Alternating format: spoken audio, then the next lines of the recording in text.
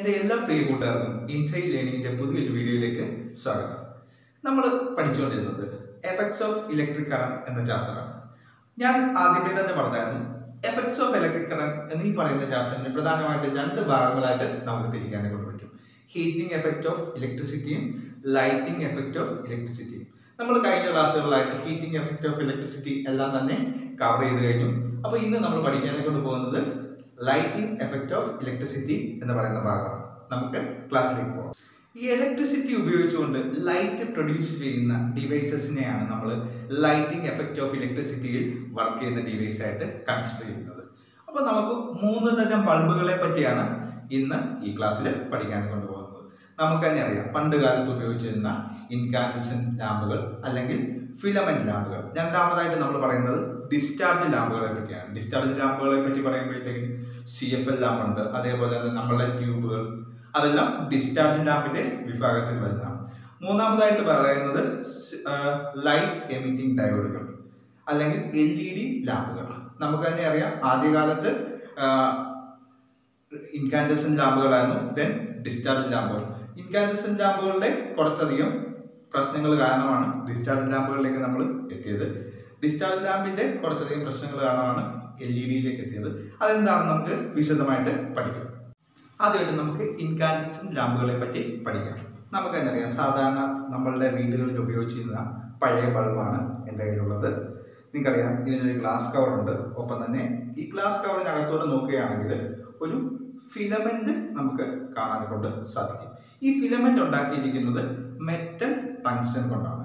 Metal ടങ്സ്റ്റന്റെ പ്രത്യേകത എന്താണെന്ന് ചോദിച്ചു കഴിഞ്ഞാൽ, നമ്മളൊരു വോൾട്ടേജ് ഈ ബൾബിലേക്ക് അപ്ലൈ ചെയ്യുമ്പോഴത്തേക്കിന് ഒരു white hot കണ്ടീഷനിലാവാനും white light produce ചെയ്യാനും ഈ മെറ്റൽ ടങ്സ്റ്റന് സാധിക്കും. അത്തരത്തിലാണ് നമുക്ക് ബൾബ് പ്രവർത്തിക്കുന്നത്. ഒപ്പം തന്നെ നമുക്കറിയാം, എന്തിനു വേണ്ടിയിട്ടാണ് ഈ ഗ്ലാസ് കവർ. നമ്മൾ റെസ്റ്റിംഗ് ഓഫ് അയൺ ഒക്കെ പഠിച്ചിട്ടുണ്ട്. അതായത് അറ്റ്മോസ്ഫിയറുമായിട്ട് കോണ്ടാക്റ്റിൽ വരുമ്പോഴത്തേക്കിന് അയൺ എന്ത് ചെയ്യും, തുരുമ്പിക്കാനെ കൊണ്ട് തുടങ്ങും. അത്തരത്തിൽ മെറ്റലിന് ഓക്സിഡേഷൻ സംഭവിക്കാതിരിക്കാനെ കൊണ്ട് എന്ത് ചെയ്തിട്ടുണ്ട്, ഈ ബൾബിനകത്തെ എയറിനെ മുഴുവനായിട്ട് നീക്കം ചെയ്തുകൊണ്ട് സം ഇനർട്ട് ഗ്യാസ് ഇതിനകത്ത് ഫില്ല് ചെയ്തിട്ടുണ്ട്. എന്തിനു വേണ്ടിയിട്ടാണ്? അത് ഓക്സിഡേഷൻ തടയാനെ കൊണ്ട് വേണ്ടിയിട്ടാണ്.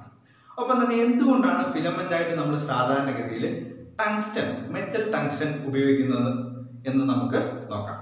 ഫിലമെന്റ് ലാമ്പുകളിൽ മെറ്റൽ ടങ്സ്റ്റനെ എന്തുകൊണ്ടായിരിക്കാം ഫിലമെന്റ് ആയിട്ട് ഉപയോഗിക്കുന്നത്? അങ്ങനെ ടങ്സ്റ്റനെ അതിനുവേണ്ടി തിരഞ്ഞെടുക്കുന്ന 4 പ്രോപ്പർട്ടീസ് ആണ് നമുക്ക് ഡിസ്കസ് ചെയ്യാനുള്ളത്. ഇതിന്റെ ഒന്നാമത്തെ പ്രോപ്പർട്ടി ഹൈ റെസിസ്റ്റിവിറ്റി, ഉയർന്ന റെസിസ്റ്റിവിറ്റിയാണ് മെറ്റൽ ടങ്സ്റ്റന് ഉള്ളത്. രണ്ടാമത്തെ പോയിന്റ് ഹൈ മെൽറ്റിംഗ് പോയിന്റ്, ഉയർന്ന മെൽറ്റിംഗ് പോയിന്റ് ഉള്ളതുകൊണ്ട് തന്നെ വളരെ പെട്ടെന്നൊന്നും അത് ഉരുകാനെ കൊണ്ടുള്ള സാധ്യത ഇല്ല. മൂന്നാമത് ഹൈ ഡക്റ്റിലിറ്റി, നമുക്ക് വളരെ ചെറിയ നേർത്ത നൂലുകളായിട്ട് അതിനെ വലിച്ചു നീട്ടാനെ കൊണ്ട് സാധിക്കും. അത് ടങ്സ്റ്റന്റെ ഒരു പ്രോപ്പർട്ടിയാണ്. ഫിലമെന്റ് ആയിട്ട് തിരഞ്ഞെടുക്കുന്നതിൽ ഏറ്റവും പ്രധാനപ്പെട്ട പ്രോപ്പർട്ടികൾ ഒന്നാണ് ഹൈ ഡക്റ്റിലിറ്റി. നാലാമത് ability to emit white light in white hot condition. White hot കണ്ടീഷനിൽ നിന്നുകൊണ്ട് വൈറ്റ് ലൈറ്റ് പ്രൊഡ്യൂസ് ചെയ്യാനെ കൊണ്ട് മെറ്റൽ ടങ്സ്റ്റന് പ്രത്യേകമായ കഴിവുണ്ട്. അപ്പോൾ ഈ ഒരു 4 പ്രോപ്പർട്ടികൾ നമ്മൾ കൃത്യമായിട്ട് പഠിക്കണം. എന്തുകൊണ്ടാണ് ഇൻകാൻഡസെന്റ് ലാമ്പുകളിൽ മെറ്റൽ ടങ്സ്റ്റനെ ഫിലമെന്റ് ആയിട്ട് തിരഞ്ഞെടുക്കുന്നത് എന്ന് ചോദിച്ചു കഴിഞ്ഞാൽ ഈ ഒരു 4 പ്രോപ്പർട്ടികളായിരിക്കും നമ്മൾ ആൻസർ ആയിട്ട് എഴുതേണ്ടത്. ഇൻകാൻഡസെന്റ് ലാമ്പുകളിലേക്ക് നമ്മൾ സപ്ലൈ ചെയ്യുന്ന ഇലക്ട്രിക്കൽ എനർജിയുടെ മേജർ പാർട്ടും ഹീറ്റ് എനർജി ആയിട്ട് ലോസ്റ്റ് ആവുകയാണ് ചെയ്യുന്നത്. നമുക്ക് തന്നെ അറിയാം, പണ്ട് കാലത്ത് ഇത്തരം ഇൻകാൻഡസെന്റ് ബൾബുകൾ ഉപയോഗിക്കുന്ന ബൾബിന്റെ അടുത്തേക്ക് ചെന്ന് കഴിഞ്ഞാൽ വളരെയധികം ചൂടായിരിക്കും. നമ്മളൊന്ന് സ്വിച്ച് ഓഫ് ആക്കിയിട്ട് അതിനെ ഒന്ന് കയ്യിലെടുക്കാൻ കൊണ്ട് പറ്റില്ല. വളരെയധികം ചൂടായിട്ടായിരിക്കും ആ ബൾബ് ഇരിക്കുന്നത്.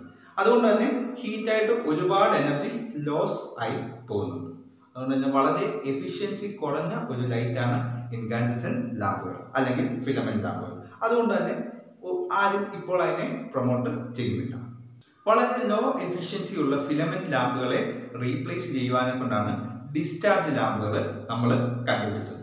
ഡിസ്ചാർജ് ലാമ്പുകൾ എന്ന് പറയുമ്പോഴത്തേക്കും നമ്മൾ കുറച്ചു കാലം മുമ്പ് വരെ ഉപയോഗിച്ചുകൊണ്ടിരുന്നത്, ഇപ്പോഴും ഉപയോഗിക്കുന്നുണ്ട് കേട്ടോ. ട്യൂബുകൾ, CFL ലാമ്പുകൾ, സോഡിയം വേപ്പർ ലാമ്പുകൾ, ആർക്ക് ലാമ്പുകൾ, ഇവയെല്ലാം ഡിസ്ചാർജ് ലാമ്പുകൾക്ക് എക്സാമ്പിൾസ് ആയിട്ട് നമുക്ക് പറയാം.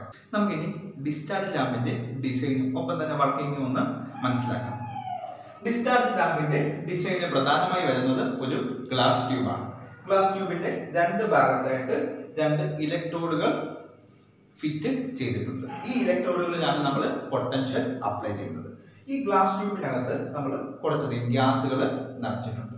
ഇനി നോക്കുക, ഈ ഇലക്ട്രോഡുകളിൽ കൂടി ഒരു ഹൈ പൊട്ടൻഷ്യൽ നമ്മൾ ഈ ഗ്ലാസ് ട്യൂബിലേക്ക് അപ്ലൈ ചെയ്യുന്ന സമയത്ത് ഇതിനകത്തെ ഗ്യാസ് മോളിക്യൂൾസ് എക്സൈറ്റഡ് ലെവലിലേക്ക് പോകും. ഈ എക്സൈറ്റഡ് ലെവലിൽ ഇരിക്കുന്ന ഗ്യാസ് മോളിക്യൂൾസ് അതിന്റെ നോർമൽ സ്റ്റേറ്റിലേക്ക് അല്ലെങ്കിൽ ഗ്രൗണ്ട് സ്റ്റേറ്റിലേക്ക് വരുവാനെ കൊണ്ട് എനർജിയെ ലൈറ്റിന്റെ ഫോമിൽ റേഡിയേറ്റ് ചെയ്യുന്നു.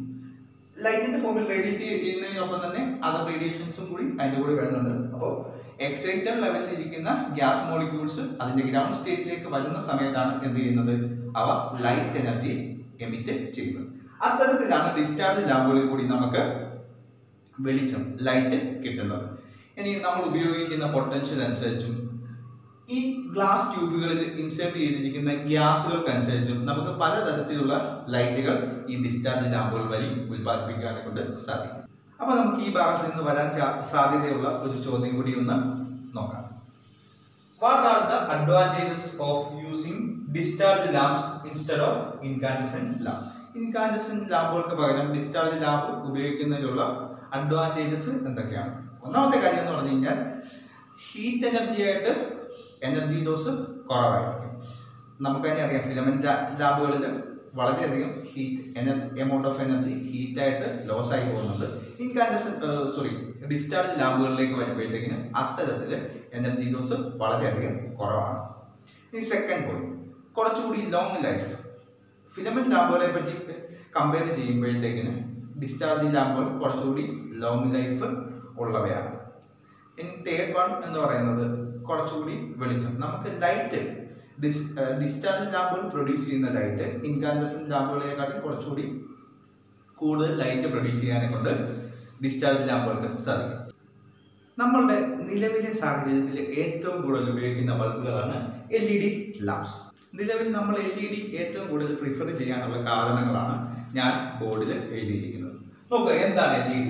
LEDs R light emitting diodes. LED എന്ന് പറഞ്ഞു കഴിഞ്ഞാൽ എന്താണ്? ലൈറ്റ് എമിറ്റിംഗ് ഡയോഡ് എന്നാണ് അതിന്റെ ഒരു full form. Okay. Second one, as there is no filament, there is no loss of energy in the form of heat.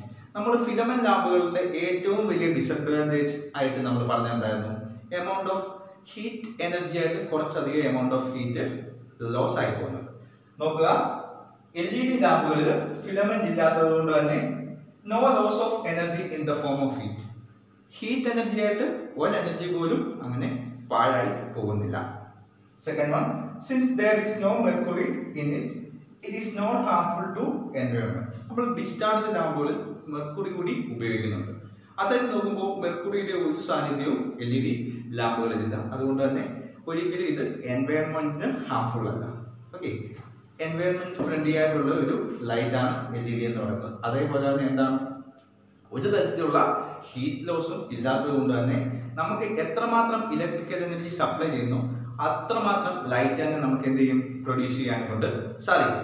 നിങ്ങളൊന്ന് ഓർക്കുക, നമ്മൾ 100 വാൾട്ടിന്റെ ഒരു ഇൻകാൻഡസെന്റ് ലാമ്പ് അല്ലെങ്കിൽ ഒരു ഫിലമെന്റ് ലാമ്പ് എടുക്കുകയാണെങ്കിൽ ഏകദേശം അതിന് ഈക്വലന്റ് ആയിട്ടുള്ള ലൈറ്റ് പ്രൊഡ്യൂസ് ചെയ്യാൻ കൊണ്ട് ഒരു 12.5 വോൾട്ട്, ഇത് ശരിക്കുള്ള ഒരു കണക്കൊന്നുമല്ല, ഏകദേശം ഒരു 12.5 വോൾട്ട് ഉള്ള ഒരു LED ലാമ്പിന് സാധിക്കും. എന്ന് പറഞ്ഞു കഴിഞ്ഞാൽ തന്നെ നമുക്കറിയാം എന്താണ്, ഒരു 8 ടൈംസ്, അതായത് ഒരു 100 വോൾട്ട് ബൾബ്, ഒരു ഫിലമെന്റ് ബൾബ് വർക്ക് ചെയ്യുന്നതിന് ഒരു 8 ടൈംസ് എഫിഷ്യന്റ് ആയിട്ടുള്ള ഒരു ബൾബാണ് അതേ പ്രകാശം നൽകുന്ന ഒരു LED ബൾബ് എന്ന് പറയുന്നത്. ഒരു LED ബൾബിന്റെ പ്രധാനപ്പെട്ട ഭാഗങ്ങൾ ഏതൊക്കെയാണെന്ന് നമുക്കൊന്ന് പരിചയപ്പെടാം. നോക്കുക, base unit, heat sink, base plate, back conductor screws, power supply board, printer circuit board, diffuser cup. നമ്മുടെ ടെക്സ്റ്റിനകത്ത് ഇതിലെല്ലാം ഫിഗേഴ്സ് കൊടുത്തിട്ടുണ്ട്. നമുക്ക് യഥാർത്ഥത്തിൽ ഒരു ബൾബ് വെച്ച് ഇനി ഒന്ന് അനലൈസ് ചെയ്യാം. ഓക്കെ, നമ്മൾ വീടുകളിൽ ഉപയോഗിക്കുന്ന സാധാ ഒരു LED ബൾബ് ഞാൻ എടുത്തിട്ടുണ്ട്. നോക്കുക, ഇതിന്റെ ബേസ് യൂണിറ്റ് എന്ന് പറഞ്ഞു കഴിഞ്ഞാൽ ബൾബിന്റെ ഈ ഒരു ഭാഗമാണ്. നമുക്ക് തന്നെ അറിയാം, ഫിലമെന്റ് ലാമ്പുകളിലും CFL പോലുള്ള ഡിസ്ചാർജ് ലാമ്പുകളിലും വളരെ സെയിം ആയിട്ടുള്ള നമ്മളുടെ സാധാരണ ഹോൾഡറിലും കണക്ട് ചെയ്യുന്ന ഭാഗമാണ് base unit. Second one, heat sink എന്ന് പറയുന്നത് ഈ ഒരു വെളുത്ത ഭാഗമാണ്. അപ്പോൾ ഇതിനെ പറ്റി പറയണമെങ്കിൽ നമുക്ക് ഈ ബൾബ് ഒന്ന് അനലൈസ് ചെയ്യണം. നോക്കുക, ഹീറ്റ് സിങ്ക് എന്ന് പറയുന്ന ഈ ഭാഗം ബേസ് പ്ലേറ്റ് എന്ന് പറയുന്നത് ഈ ഒരു ഭാഗമാണ്. ഈ ഒരു ഭാഗത്ത് എന്തെങ്കിലും ചെറിയ ഹീറ്റ് വല്ലതും പ്രൊഡ്യൂസ് ചെയ്യുകയാണെങ്കിൽ ആ ഹീറ്റിനെ അബ്സോർബ് ചെയ്യുന്നതിന് വേണ്ടിയിട്ടുള്ള ഭാഗമാണ് ഈ ഹീറ്റ് സിങ്ക് എന്ന് പറയുന്നത്. നമ്മൾ ഈ ഒരു ബേസ് പ്ലേറ്റിലാണ് ഈ പ്രിന്റർ സർക്യൂട്ട് ബോർഡിനെ അല്ലെങ്കിൽ LED ചിപ്പിനെ ഫിക്സ് ചെയ്തിരിക്കുന്നത്. LED ചിപ്പിനെ ഫിക്സ് ചെയ്തിരിക്കുന്നതിന് വേണ്ടിയിട്ട് ഉപയോഗിക്കുന്ന ഒരു ഭാഗമാണ് ബേസ് പ്ലേറ്റ്. നിങ്ങൾക്ക് കാണാനെ കൊണ്ട് സാധിക്കും. നോക്കുക, ബേസ് പ്ലേറ്റ്. ഈ ബാക്ക് കണ്ടക്റ്റിംഗ് സ്ക്രൂസ്, ബൾബിനെ ഇതുമായിട്ട് ഫിക്സ് ചെയ്യുന്ന 1-2 സ്ക്രൂസ് നമ്മൾ ഉപയോഗിച്ചിട്ടുണ്ട്. അതിന് വലിയധികം ഇമ്പോർട്ടൻസ് ഒന്നുമില്ല. ആ സ്ക്രൂ ഉപയോഗിച്ചാണ് ഇതിനെ ഫിക്സ് ചെയ്യുന്നതെന്ന് മാത്രമേ ഉള്ളൂ. അടുത്തായിട്ട് power supply board. Power supply board നിങ്ങൾക്ക് ഈ കാണാൻ പറ്റുന്ന ബോർഡാണ്. നമുക്ക് തന്നെ അറിയാം, നമ്മളുടെ വീട്ടിലേക്ക് വരുന്നത് ആൾട്ടർനേറ്റിംഗ് കറണ്ട് AC ആണ്. നമ്മൾ LED ചിപ്പുകളിൽ ഉപയോഗിക്കുന്നത് DC ആണ്. സോ ഇത് ഒരു AC to DC കൺവേർട്ടറാണ്. ഒപ്പം തന്നെ നമുക്ക് വീടുകളിൽ വരുന്ന എത്രയാണ്, ഒരു 230 വോൾട്ടാണ്. ഈ LED ബൾബ് പ്രവർത്തിക്കുന്നതിന് അത്രമാത്രം വോൾട്ടുകളൊന്നും വേണ്ട, വളരെ മൈന്യൂട്ടായിട്ടുള്ള വോൾട്ട് മതി. സോ അത്തരത്തിൽ ഒരു AC to DC കൺവേർട്ടറും ഒപ്പം തന്നെ ഒരു റെഗുലേറ്ററും കൂടി ഉൾപ്പെടുന്ന ഈ ഒരു ബോർഡിനെയാണ് നമ്മൾ പവർ സപ്ലൈ ബോർഡ് എന്ന് പറയുന്നത്. പ്രിന്റർ സർക്യൂട്ട് ബോർഡ്, ഈ LED ലൈറ്റ്സ് ഫിറ്റ് ചെയ്തിരിക്കുന്ന ഈ ചെറിയ ബോർഡിനെയാണ് നമ്മൾ പ്രിന്റർ സർക്യൂട്ട് ബോർഡ് അഥവാ LED ചിപ്പ് ബോർഡ് എന്ന് പറയുന്നത്. ഇനി നോക്കുക, നമ്മൾ കണക്ട് ചെയ്യുന്ന സമയത്ത് LED ചിപ്പിൽ നിന്ന് ലൈറ്റ് പ്രൊഡ്യൂസ് ചെയ്യുന്ന സമയത്ത് ഈ കപ്പിൽ കൂടിയാണ് നമുക്ക് ആ ലൈറ്റ് ലഭിക്കുന്നത്. ലൈറ്റിനെ പുറത്തേക്ക് വിടുന്നതിന് തൊട്ട് മുമ്പായിട്ടുള്ള ഒരു കവറിങ്ങിനെയാണ് ഡിഫ്യൂസർ കപ്പ് എന്ന് പറയുന്നത്. ഈ ഒരു ഭാഗമാണ് ലൈറ്റിൻ്റെ ഡിഫ്യൂസർ കപ്പ്. അപ്പോൾ ഒരു LED ബൾബ് തുറന്ന് പരിശോധിച്ച് കഴിഞ്ഞാൽ ഇത്രയും കാര്യങ്ങളാണ് നമുക്ക് കാണാൻ പറ്റുന്നത്. ഒന്ന്, ബേസ് യൂണിറ്റ്, അതിൻ്റെ ഹീറ്റ് സിങ്ക്, ഒപ്പം തന്നെ base plate, screws, power supply board, LED chip. LED chip നമുക്ക് ഈ ബേസ് പ്ലേറ്റിൽ ഫിക്സ് ചെയ്തിരിക്കുന്നതായിട്ട് കാണാം. Then diffuser cup. LED ബൾബുകളെ അതിൻ്റെ മെറ്റൽ, ഇലക്ട്രോണിക്, പ്ലാസ്റ്റിക് ഭാഗങ്ങളായിട്ട് സെഗ്രിഗേറ്റ് ചെയ്തുകൊണ്ട് അതിനെ നമുക്ക് ഡിസ്പോസൽ ചെയ്യാം എൻവയോൺമെൻറ്റ് ഫ്രണ്ട്ലി ആയിട്ട് തന്നെ. ഇനി നമുക്ക് ഒപ്പം തന്നെ ഇതിൻ്റെ കൺസ്ട്രക്ഷനും റിപ്പയറിങ്ങിനെ പറ്റിയൊക്കെ പറഞ്ഞിട്ടുണ്ട്. വളരെയധികം ഇമ്പോർട്ടൻ്റ് ആയിട്ടുള്ള ഭാഗമൊന്നുമല്ല. അതുകൊണ്ട് തന്നെ അതിന് വേണ്ടിയിട്ട് ഉപയോഗിക്കുന്ന കുറച്ചധികം എക്യുപ്മെൻറ്റ്സിൻ്റെ, ഡിവൈസസിൻ്റെ പേരുകളും അതിൻ്റെ ഫിഗേഴ്സും നമുക്ക് വേണ്ടതായിട്ടുണ്ട്. അപ്പോൾ insulation tape, players, heat sink compound, wire stripper, soldering iron, soldering lead, soldering wax. ഇത്രയും സാധനങ്ങളാണ് ഇതിൻ്റെ കൺസ്ട്രക്ഷനായിട്ട് വേണ്ടത്. ഇതിൻ്റെ എല്ലാ ഫിഗേഴ്സ് ഉൾപ്പെടുന്ന ഇമേജസ് നിങ്ങൾക്ക് ഇപ്പോൾ കാണാൻ പറ്റുന്നുണ്ട്. അപ്പോൾ ഈ ഇമേജസിനെ ചോദിച്ചുകൊണ്ട് ഉറപ്പായിട്ടും നമുക്ക് ഒരു ചോദ്യം ഉണ്ടാകും. ഇമേജസിനെ കാണിച്ചുകൊണ്ട് ഐഡൻറ്റിഫൈ ചെയ്യാനുള്ള തരത്തിൽ ഒരു ചോദ്യം ഉറപ്പായിട്ടും ഉണ്ടാകും. സോ ഈ ഇമേജസും ഇതിൻ്റെ പേരുകളും ഒന്ന് ഓർമ്മയിൽ വെക്കുക. ഇനിയും ഒപ്പം തന്നെ ഒരു LED ബൾബ് റിപ്പയർ ചെയ്യുന്നതിന് ആവശ്യമായ ടൂൾസ് അത് ഉൾപ്പെടുന്ന ഒരു ഇമേജസ് കൂടി ഞാൻ ഇപ്പോൾ ഡിസ്പ്ലേയിൽ കാണിക്കുന്നുണ്ട്. അപ്പോൾ അതിനകത്ത് കൊടുത്തിരിക്കുന്നത് soldering iron, multimeter, tester, screw driver, LED chip, nose players, tweezer. ഇത്രയും എക്യുപ്മെൻറ്റ്സിൻ്റെ ഫിഗറും പേരും ഒന്ന് മനഃപ്പാഠമാക്കി വെക്കുക. കാര്യം ഈ ഫിഗറുകൾ തന്നിട്ട് ഏത് എക്യുപ്മെൻ്റ് ആണ് ഇത് എന്നൊരു ഐഡൻറ്റിഫൈ ചെയ്യാൻ ഉള്ള തരത്തിലുള്ളൊരു ചോദ്യം ഉറപ്പായിട്ടും നിങ്ങൾക്ക് പ്രതീക്ഷിക്കാവുന്നതാണ്. എഫക്ട്സ് ഓഫ് ഇലക്ട്രിസിറ്റി എന്ന ചാപ്റ്ററിൽ പ്രധാനമായിട്ടും 2 കാര്യങ്ങളായിരുന്നു ഉണ്ടായിരുന്നത്. ഒന്ന്, ഹീറ്റിംഗ് എഫക്റ്റ് ഓഫ് ഇലക്ട്രിസിറ്റി. കഴിഞ്ഞ ക്ലാസ്സിൽ നമ്മളത് ചർച്ച ചെയ്ത് കഴിഞ്ഞായിരുന്നു. ഇന്ന് ലൈറ്റിംഗ് എഫക്റ്റ് ഓഫ് ഇലക്ട്രിസിറ്റിയിലെ 3 തരത്തിലുള്ള ബൾബുകൾ, അതിനെപ്പറ്റി നമ്മൾ പഠിച്ചു കഴിഞ്ഞു. ഏതൊക്കെയാണത്? LED lamps, discharge lamps, filament lamps. അത് എങ്ങനെയായിരുന്നു അത് ഉണ്ടായി വന്നത്, അതിൻ്റെ ഓർഡറിലാണ് നമ്മൾ ഡിസ്കസ് ചെയ്ത് കഴിഞ്ഞത്. ആദ്യം ഫിലമെന്റ് ലാമ്പുകളായിരുന്നു. ഫിലമെന്റ് ലാമ്പുകളുടെ ചില ഡിസഡ്വാൻറ്റേജുകൾ കാരണം എന്തുണ്ടായി? ഡിസ്ചാർജ് ലാമ്പുകളുണ്ടായി. ഡിസ്ചാർജ് ലാമ്പുകൾക്കും ഈ പറയുന്ന ഡിസഡ്വാൻറ്റേജുകൾ ഉണ്ടായിരുന്നു. അപ്പോൾ അതിനെ ഒന്നുകൂടി മോഡിഫൈ ചെയ്ത് നമ്മൾ ഇതിലേക്ക് എത്തി? LED ലാമ്പുകളിലേക്ക് എത്തി. LED ലാമ്പുകളുടെ പ്രത്യേകത എന്താണെന്ന് ചോദിച്ചു കഴിഞ്ഞാൽ നമ്മൾ ഇതുവരെ പഠിച്ചു കഴിഞ്ഞു. എന്താണ്? വളരെ കോസ്റ്റ് എഫക്റ്റീവായിട്ടുള്ള ലാമ്പുകളാണ്, വളരെ ലോങ്ങിറ്റിവിറ്റി ഉള്ള ലാമ്പുകളാണ്, വളരെ കുറഞ്ഞ അളവിൽ മാത്രം എനർജി എടുക്കുന്ന ലാമ്പുകളാണ്.